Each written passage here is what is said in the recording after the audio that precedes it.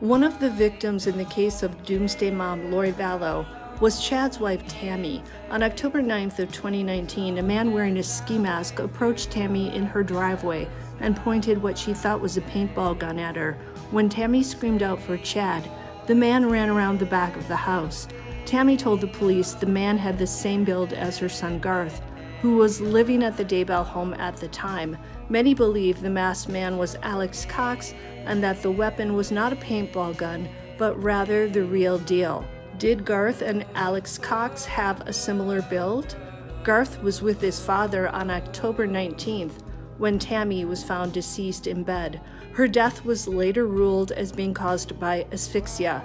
Garth's aunt has said that she hopes he won't lie to protect his father.